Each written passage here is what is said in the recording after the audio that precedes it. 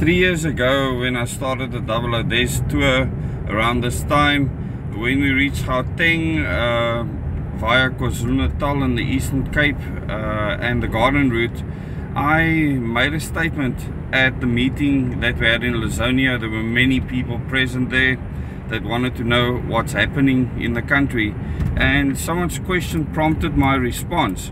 And my response was simply that the three big things that will be happening in the country is, first, the collapse of the Zulu Kingdom, then the absolute collapse and destruction of Eskom, and next will be the secession battle, in that order.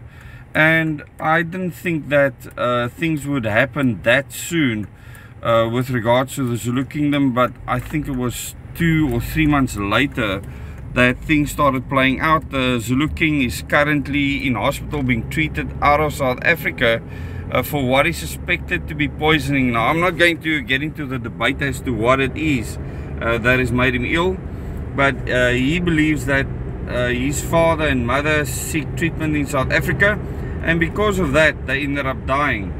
And he believes that they were poisoned, and within the Zulu Kingdom it certainly is causing destabilization. There were many people that fought for the throne. There's sections of the Zulu Kingdom splitting up now, that are establishing their own areas, which is in a way their own secession. And then obviously what is happening within Eskom, all of these things needed to happen for something to happen around 2025, where a savior will walk into the country and create an interim government. And these are parts of plans I've been aware of for many years, that our government needs to collapse to the point where other people can come in, and the United Nations will be involved in this to be saviors, and people will welcome them with open arms, because we won't have electricity, we won't have water, our water infrastructure would have collapsed, many other things, because you won't see anyone in government doing what is necessary wherever they govern to mitigate this. So at the moment we're sitting with one major thing that needs to really kick off, and that is a secession battle. There's many meetings happening behind the scenes to discuss this, when I believe in political system change.